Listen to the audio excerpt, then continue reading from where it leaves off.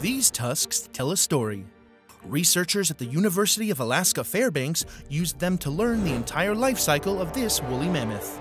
You can think of the tusk growing like a series of sugar ice cream cones stacked one inside of each other, continually kind of being built like that. By slicing open the tusks and running sections through a mass spectrometer, scientists saw a detailed picture of the mammoth's movements 17,000 years ago. Over the course of 28 years, this woolly mammoth covered enough ground to almost circle the globe twice. Then its movements began to slow.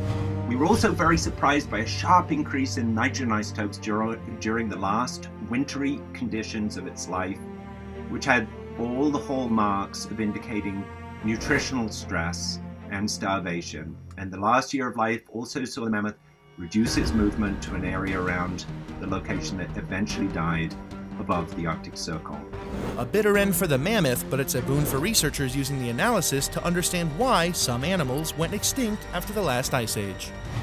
The work also is important as it shines light on our concerns that we have for existing animals that exist in the Arctic today and how they might have to adapt their behavior, ranges and movement in responses to the unprecedented changes we are seeing in the Arctic today.